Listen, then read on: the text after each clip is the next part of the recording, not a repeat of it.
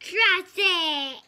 Hey everybody, Dr. O here. In this video we're going to cover all the muscles of mastication. Mastication meaning chewing. In a 100 level anatomy class I'm usually just going to focus on the temporalis and the masseter, but I do want to explain a couple more that have some pretty critical roles. But let's start with those two. Temporalis muscle, as you can see here, over the temporal bone, and the masseter bone, which masseter muscle, that connects the upper and lower jaw, maxilla and mandible.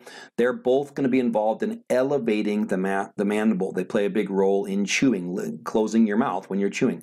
Opening your mouth, primarily just gravity does that, so relaxation of these muscles will open your mouth. If you want to feel them, I like to put my fingers here and my thumbs to my upper and lower jaw and just clench my teeth.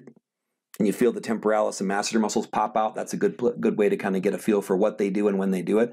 So the temporalis, its primary function is to elevate the mandible. It does also play a role in retraction of the mandible, so bringing the mandible back a little bit. So that's the temporalis. Masseter really just elevates the mandible. Extremely powerful, pound for pound, one of the, if not the strongest muscle in your body. So that's the temporalis and the masseter. Then we have the buccinator or buccinator, which basically means trumpeter.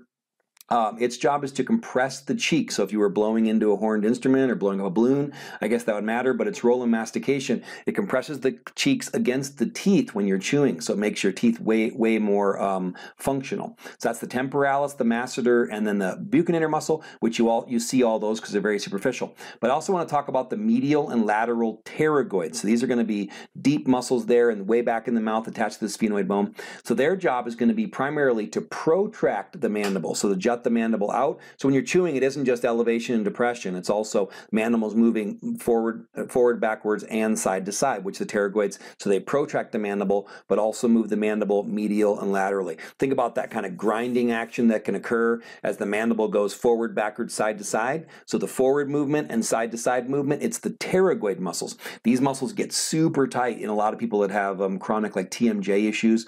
I've had to go in and do a lot of pterygoid massages. You glove up, you make sure they don't bite you, and you have to get real deep in there, but it can be a game changer for a lot of people that have TMJ symptoms. So that is the temporalis and masseter, the two primary muscles of mastication. Then we have that buccinator and these pterygoids and the role that they play when chewing, which is elevation of the mandible is closing the mouth, depression of the mandible is opening it, then we have protraction and retraction, moving forward and backwards, and then some gliding side to side as well with chewing. Okay, I hope this helps. Have a wonderful day. Be blessed.